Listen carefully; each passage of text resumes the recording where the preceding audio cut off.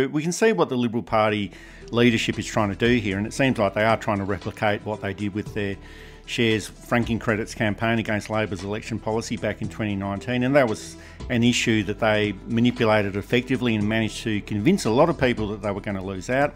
But I think there's still two major differences here. The Liberal Party is in opposition now, and these sort of campaigns, they are less effective from opposition. And what Labor is proposing now, and that's taxing people with $3 million in their superannuation accounts at a higher level, that's actually quite a simple political message to sell. $3 million in your superannuation account, well, to many people, that is a lot of money. Well, it is a lot of money anyway, but most people will never earn $3 million in their entire working lifetime. So I think this is a very easy message to sell. It makes a lot of sense on equity grounds.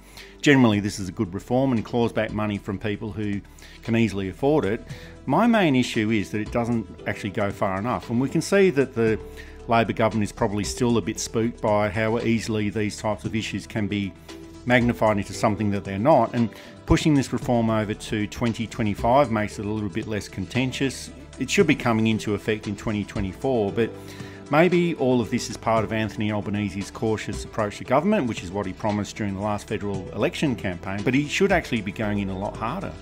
There's going to be very few people who can't afford it, who will be caught innocently. I should also say that. And $3 million to me seems like a pretty fair amount to start these cuts. Most advisors suggest you should have somewhere between 800 and $1 million, which very few people are going to get because the policy of the last 10 years or so, where we've moved to a gig economy, where we've moved to more contractors, where we've moved to more jobs like Uber and Uber Eats and the casualisation of the workforce. There's a lot less money going into superannuation. And the compulsory superannuation was brought in to try and alleviate the financial pressure that a large number of retirees, starting about 5 years ago and continuing through for about another 5 years, in the baby boomer generation retiring, the strain it was going to put onto the pension system. So encouraging people who could afford it to have their own private pensions wasn't awful policy.